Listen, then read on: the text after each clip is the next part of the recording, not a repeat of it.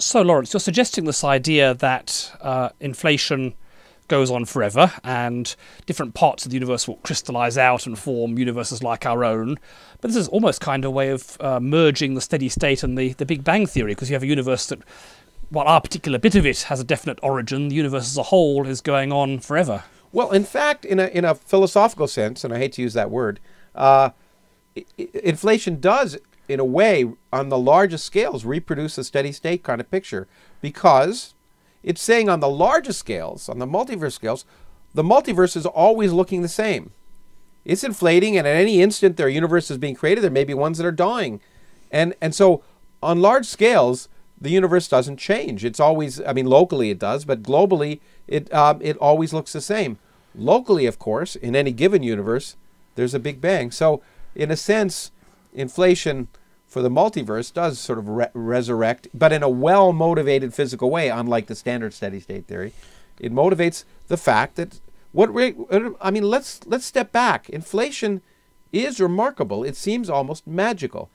It's the ultimate free lunch, as Alan Guth has said, because it defies common sense. But nature loves to defy common sense. That's why we do science. At least that's why I do science, because we force our beliefs to conform to the evidence of reality rather than the other way around. Because inflation literally means that space is being created. Space is growing exponentially during the period of inflation. And what's even weirder, so you start out with our observable universe before inflation began was smaller than the size of a single atom. Think about that. All 100 billion galaxies, each containing hundreds of billions of stars, that we can now see in our universe, all of that energy was contained in a region smaller than the size of an atom. By the time inflation ended, that region was probably the size of a basketball or a baseball, or maybe you'd call it a soccer ball here. But and what it does is, so it causes the universe to puff up, but there's sort of just as much energy per unit volume at the end of inflation as there is at the beginning. It looks like the total energy of our universe increased by a factor of 10 to the 90th. What happened to conservation of energy? Crazy.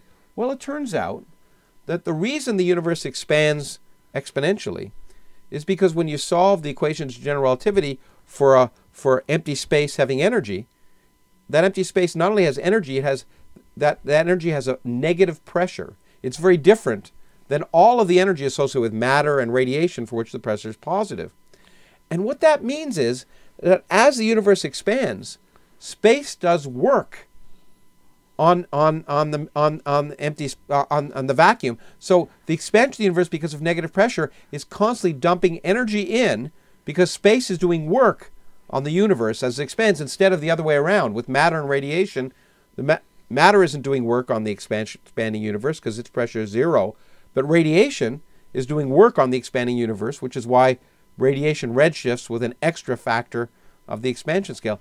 For empty space having energy, the universe does work on it, and it looks like you're getting energy for free, the ultimate free lunch. So that's, in some sense, that there's a gravitational potential energy change, which is cancelling out the vacuum energy change and the energy of the photons. In fact, it was inflation that first made it clear that gravity, by having negative pressure, in some sense, the gravitational potential energy can be negative, and it can counterbalance the positive energy of matter, and you could play the two against one another. And in fact, a flat universe, which results from inflation, at least on our scale, has zero total gravitational energy, which is one of the reasons why I've been arguing the universe could come from nothing, because if you're going to create a universe from nothing, what would you make the total energy?